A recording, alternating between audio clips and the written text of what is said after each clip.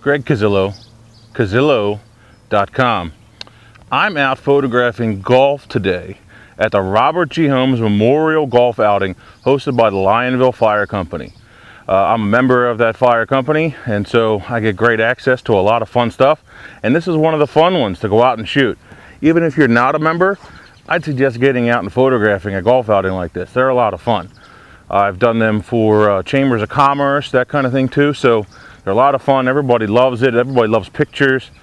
And so let's talk a little bit about how I'm going to shoot, what I'm shooting, and actually a little bit about the video rig that I have set up today.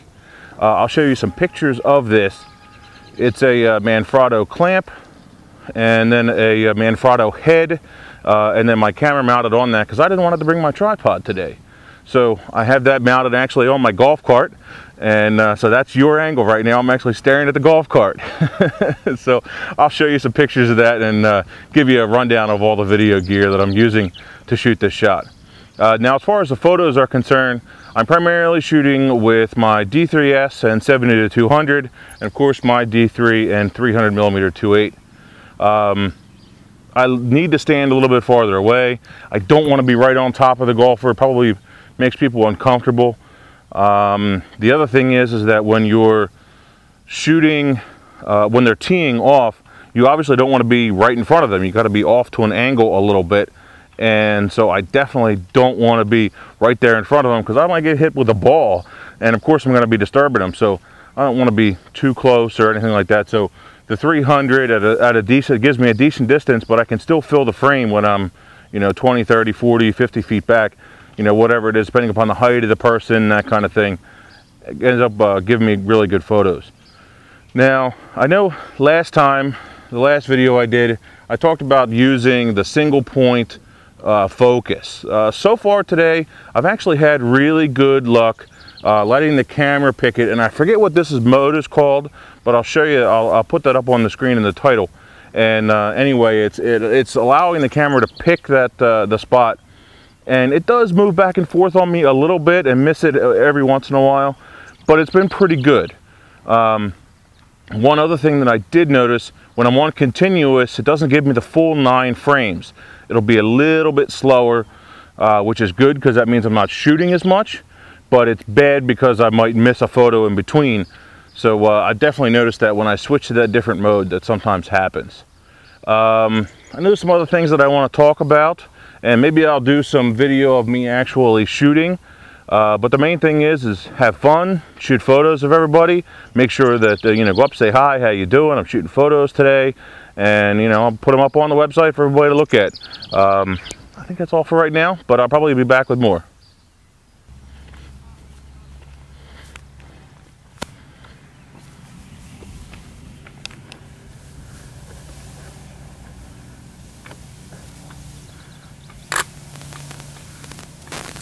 Going horizontal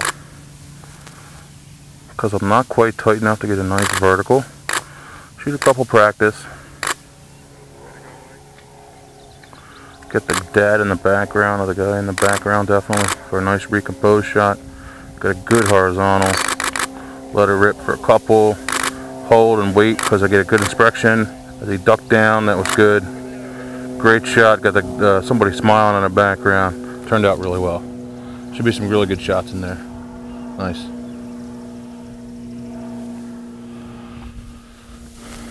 Again, I'm a little bit off to an angle here. Can't be right in front of these guys because I could get hit with the ball.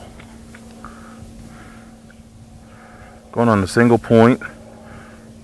Just got a single point of focus right on him. That was coming right at me. I saw that bad boy coming right at me.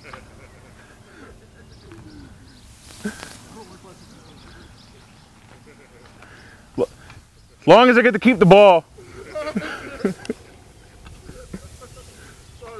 It's no problem.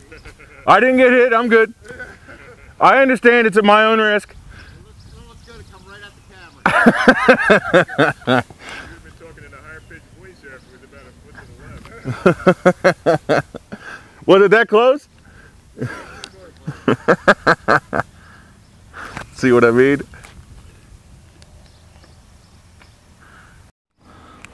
Had to restart the camera.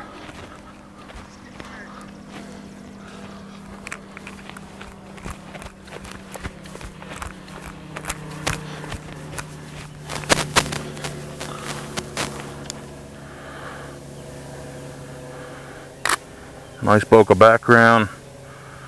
This is good. Still horizontal. Put them on the right third.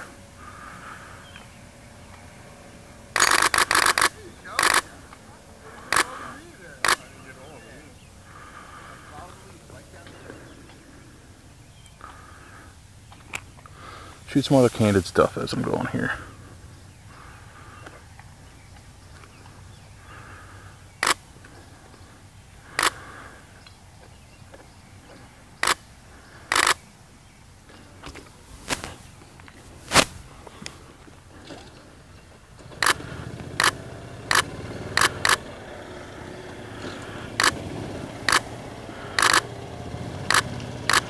Candid is always good. Just following.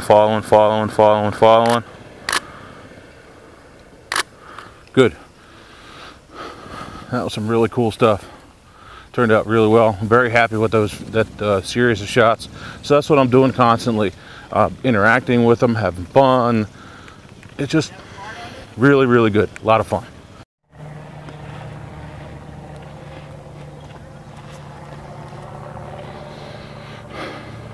Got a nice background. Looks really good. A real nice background. Let's see. I think I'm going to go for a little lower angle this time. I got a nice background. So let's try it.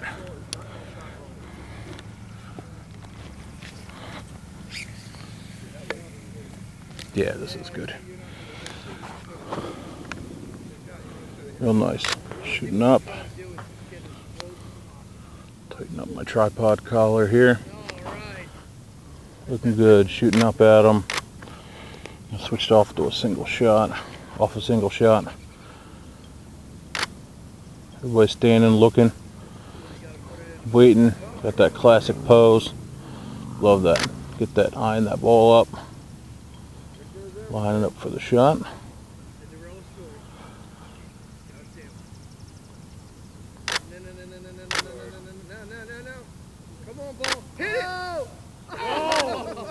Yep, got to get that reaction. That was good. Got a good reaction.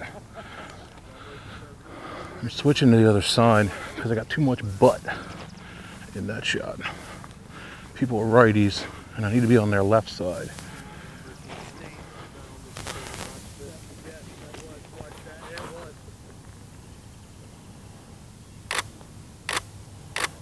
Yes, I got the ball coming right down. Yep, good expression, hands in the air, very good.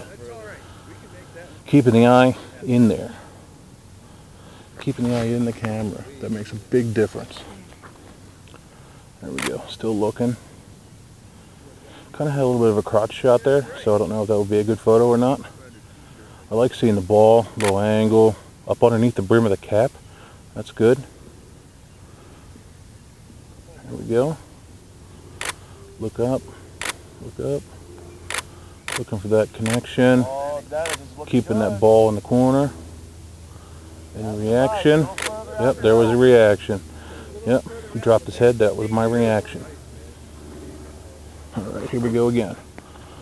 One more time.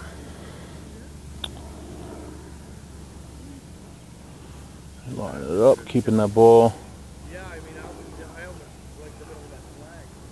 Looking good, very nice. Good background, blown out, 2.8, 1250 ISO 200. Aperture priority, that bugs.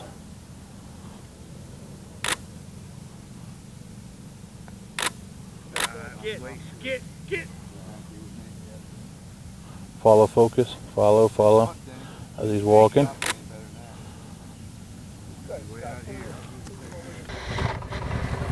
So how did I do today? Well, let's start off with exposure and stuff. Number one, I had, my exposure was set around 2.8 almost all day.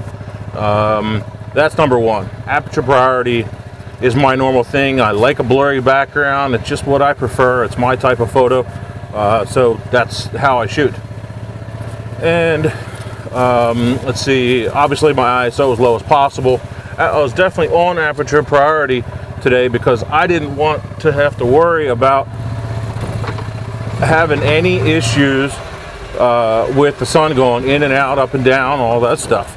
You know, that's the last thing that I want to screw up or end up messing up, is because you know, I'm jumping to grab a shot, or I'm trying to grab a quick shot, and to have an issue with that, with my aperture, or, you know, with my settings were a little bit off because I was trying to shoot manual.